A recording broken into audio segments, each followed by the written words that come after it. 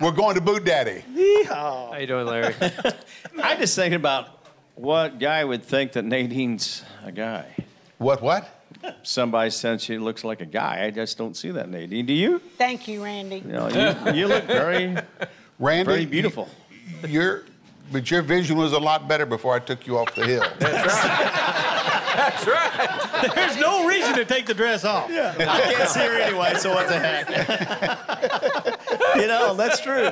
We're coming up to 2 years. We just passed 2 years, didn't we, Larry? Yep. Wow, what a deal. Anyway, talk about boots here just for a second or two. Everybody's been hitting us up for the last 5 years or so about American-made product. Right. Well, guess what? All three of these boots, Tony Lama, Justin, and Nocona, a big shout-out to Greg Crouchley, the new president, all three of these boots are American-made. Great. That's right. So we're getting much more American-made product all the time. We're probably 30% American-made at least in footwear. And so I think it's going to come on and get stronger. I think people are asking for it, and good quality, and it's actually made in Texas and Missouri. And Missouri. So, Randy. Paul, talk about it a second. Well, first of all, I got to start this in the opposite of Gus. Old, old, old. Yes.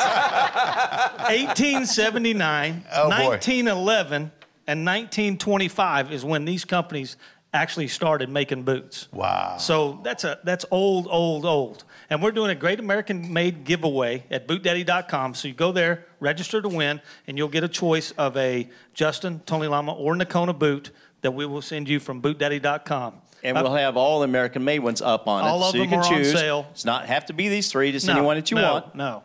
Yeah, and he's right. We got a factory in Cassville, Missouri, Carthage, Missouri, El Paso, Texas. You know, there's a lot of history in the boot companies that we deal with. Right. And we feel very fortunate to be able to be partners with them. And they've been great people to deal with. Absolutely. So, Colin. Yeah, absolutely, Larry. And, you know, we've got these boots, and there's a whole lot more stuff. You know, there's boots, there's hats, there's saddles, there's jeans, there's ladies' wear, there's children's wear. There's all sorts of things inside this building here that you just really can't see from looking at it here. But we want to. It's fun to talk to all the diner fans that come in, and they always say, "How we didn't know that you had this much stuff in the store," and so it's just great to come on and talk to everybody. So be part of the BootDaddy Family Gallery. Come visit us at PFI, home of BootDaddy, on Highway 65 in Springfield, Missouri. Did you take a picture of that panel truck when it was up there? You know we did. We did. And Lots. we put it up on the family album. Oh, yeah. And it's one of the coolest trucks. I mean, Max did a heck of a job. It was kind of rainy that day, but I tell you what, people came out and enjoyed it. And, of course, it went down to Starlight. Yep. We parked it inside, didn't we, Max? And we forgot to drain the fuel in it, but that's okay. It made it for the week. No blow-ups, no explosions. And, of course, you know, maybe we can get him come back when you're back in September, Larry. You guys back down there, 18th, 22nd. Like, see, Max, you know, I can't believe how great he cleaned up, too. Isn't that something? Isn't it? He's got to come to town more often. That's right.